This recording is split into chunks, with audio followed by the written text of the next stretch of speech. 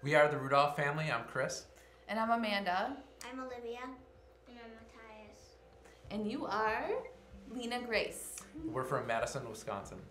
And we just want to share a testimony about our experience with Family DTS. We really realized how families can do missions together. On outreach, we had a lot of conversations with people, and one of the times we want to share about is how we were walking down the beach one day and we came across a lady holding a butterfly, and it didn't make the full migration all the way down to Mexico, but it had made it to Panama City, Florida. And we as a family love butterflies and raise monarchs back in Wisconsin. And so when we saw her, we all were attracted to her, and we just started a simple conversation, which just led into God really moving in that conversation. And she just shared about how her husband had passed away 3 years ago.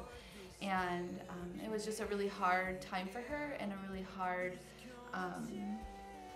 it was really hard. The last 3 years have been really hard. And so we as a family got to pray for her and encourage her. And so just by simply asking people a really simple question about anything about them, it gives God an invitation to work in their lives. And so we're really thankful for this opportunity to be part of Family DTS and learned how to really do missions as a family.